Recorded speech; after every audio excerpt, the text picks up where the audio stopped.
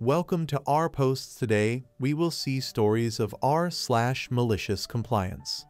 I can go to the concert, but my sister has to go with. Okay, that's fine. It was going to be my first concert. I was 16, Bon Jovi and Skid Row. There were so many people wanting to go that you had to get a line pass to even get in the line for tickets. I was being allowed to go with my two best friends, which was a big deal, as I wasn't allowed to do anything, ever. This was going to be huge. At the last minute, literally on the way to the line, I'm told, your sister, her husband, and your little sister are going with you. Can't be serious, and you can take it or leave it. Well, alright then. Me and my two besties were dropped off to join the line, and I was given money for 4 tickets to cover all of my family's tickets.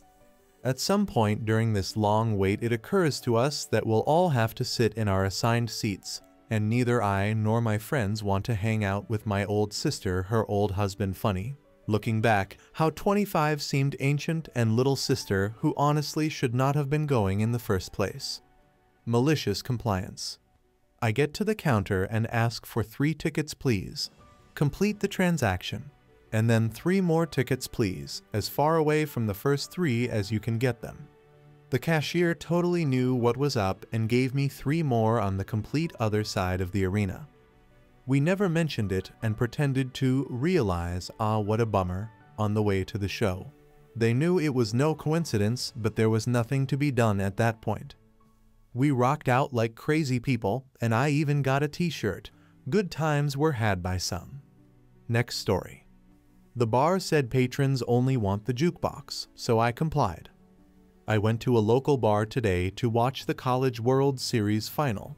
Bartender says they can't play the sound for the game because more patrons want to play the jukebox than watch the game.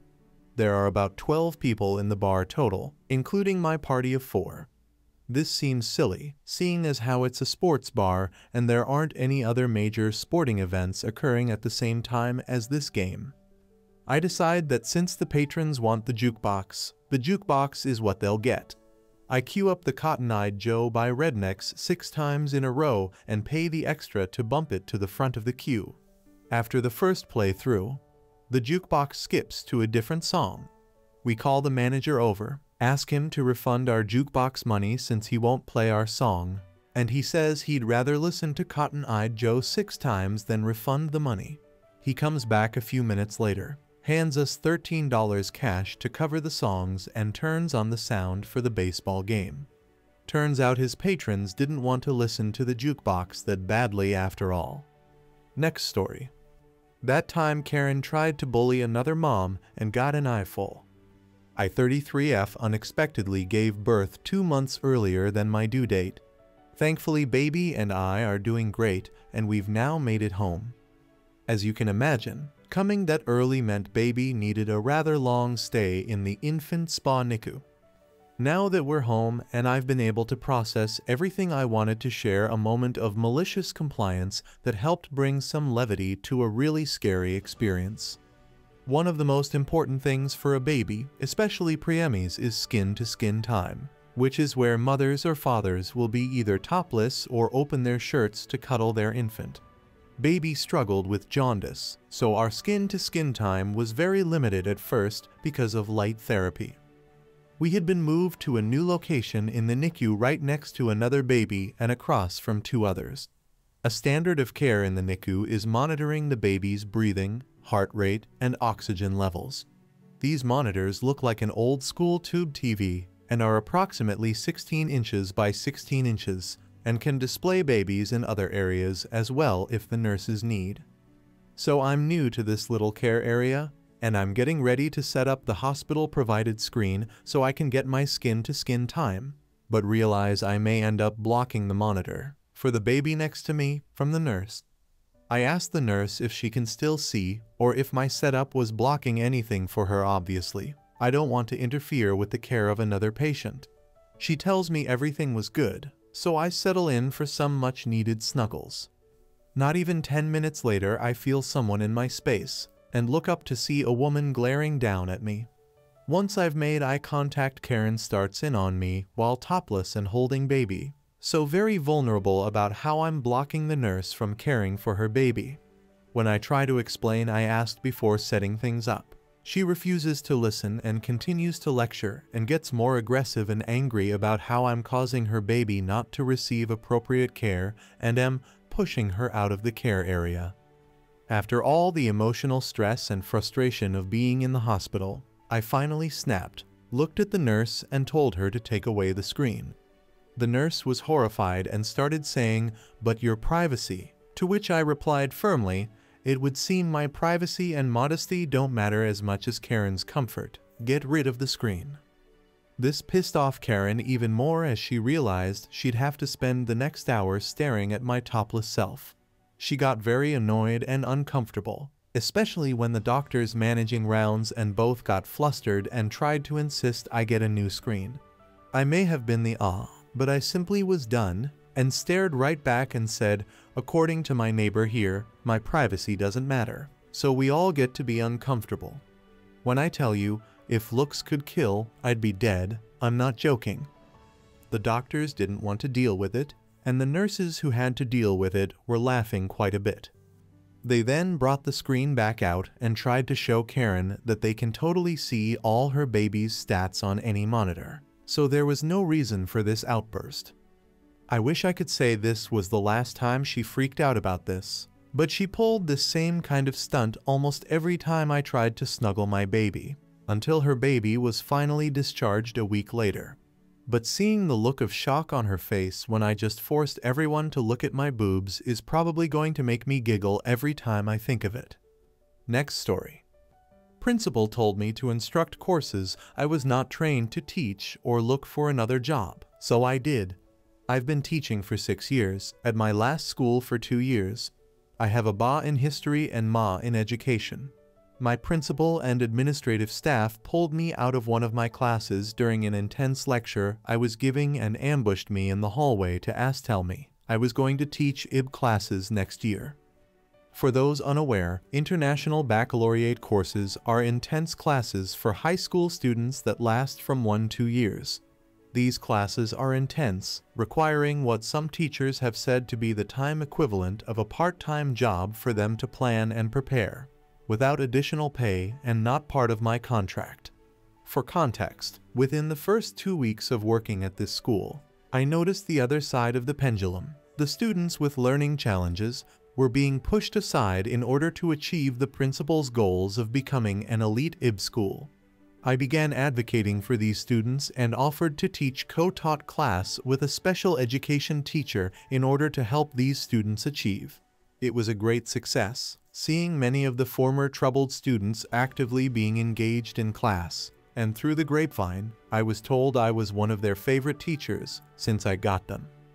After the first semester, I heavily petitioned the staff to allow me to teach more of these specialized classes across my department.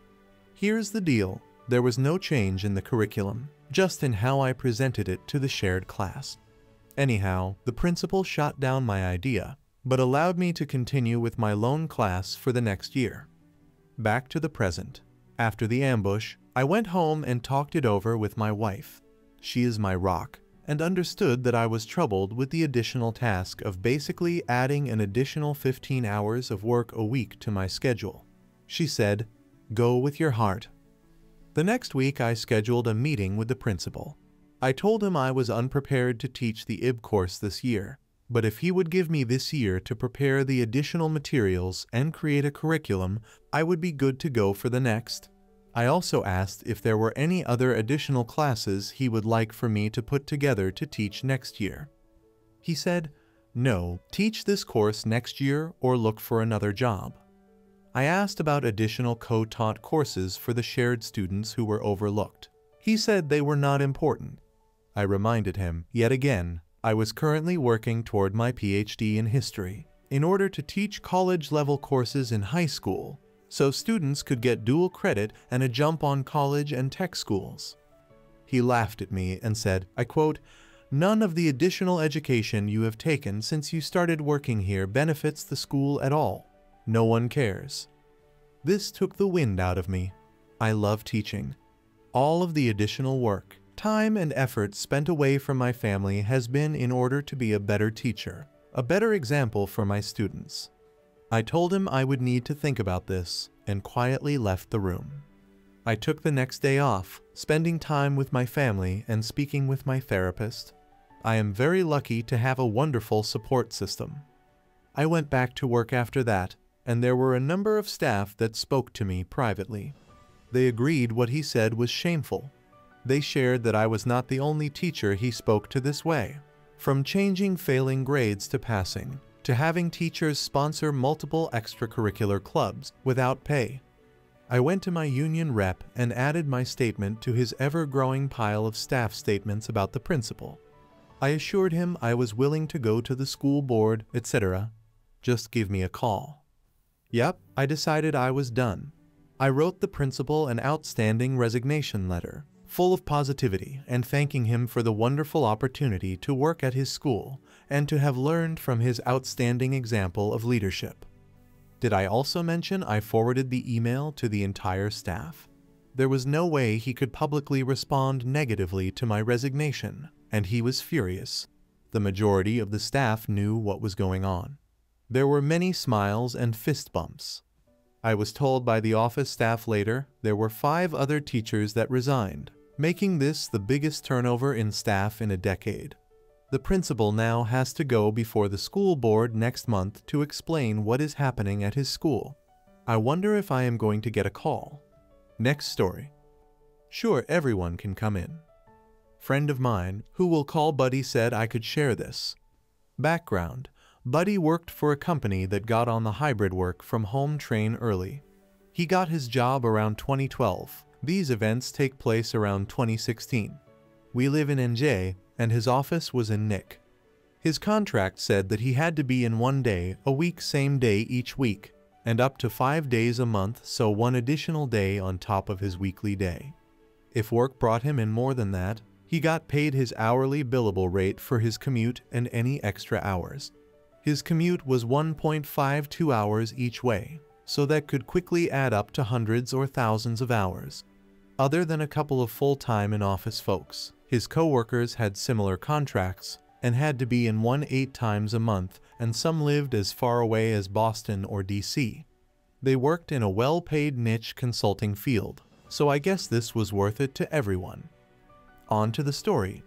Buddy's company has a client who is very old school and their point of contact is a jerk. On a video call, the client notices that some staff do not appear to be in the office before blur was as common and demands that all of the work done for their contract be done in an office, rants about professionalism. Buddy's manager simply says, okay.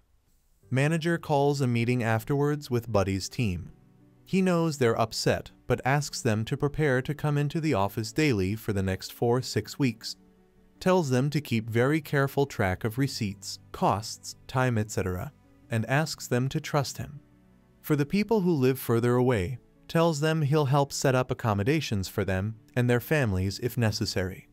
Because the company treats people well, everyone goes along with it with minor grumbling.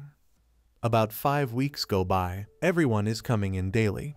Remember when I said that most people didn't come in? So yeah, not much space in the office. The company liked teleworking because it allowed them to have a NIC headquarters, but not much space. Everyone keeps careful track of commuting costs, etc., time, and is getting reimbursed for their travel time and everything they are owed. This includes some folks who had contracts that covered lodging if they had to come in more than a day or 2 in a row. Then one day the manager tells them they can go back to their regular schedule.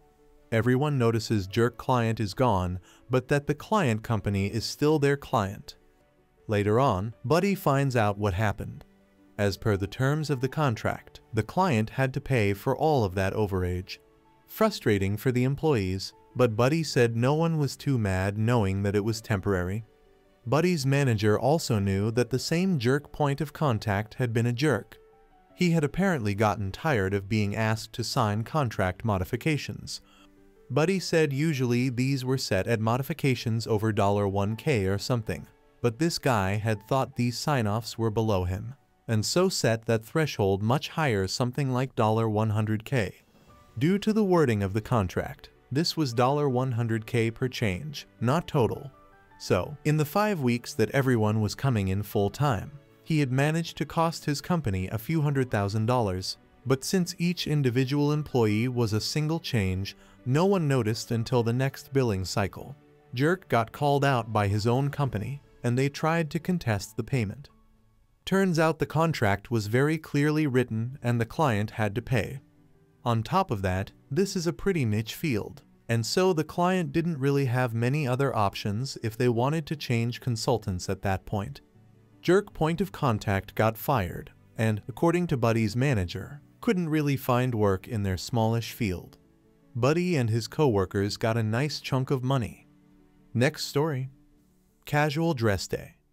I worked for a large religious-based not-for-profit for 5 years. Despite not praising God I was too good at the job to be fired, the GM tried, but it was clear I had no career there, and that freed me from the fear of making a career-limiting choice. In their infinite wisdom and grace, they decided we could have casual dress day once a month for a gold coin donation, which you had to make even if you didn't come in casual dress. For the first one, they made a huge deal about what a big deal this was. They announced the phones and internet access would be cut at midday, and we were all going to clean the office, so wear your comfiest clothes. Perfect. I turned up in fleecy pajamas, dressing gown, slippers, and a hot water bottle with wool cover tucked under my arm. HR swarmed me, and I pointed out these were my comfiest clothes. One of my greatest achievements is having HR formally change the casual dress policy on the first day of its implementation to specifically exclude sleepwear. They formed an official fun committee. They tried to get me to join the fun committee, and I flat out refused. After the first casual dress day, they invited another charity to speak at lunch and gave them the donation money. So when they had someone talking about mental health, they had a theme of crazy, very tasteful and sympathetic. They gave a prize to someone who wore a hat with eyes on it and someone who wore odd socks. I hired a cow costume and came as a mad cow. I didn't get a prize. I kind of miss having a job where I just didn't care anymore. I hope you guys like this video. If you did, make sure like, comment, share, and subscribe the channel. Our posts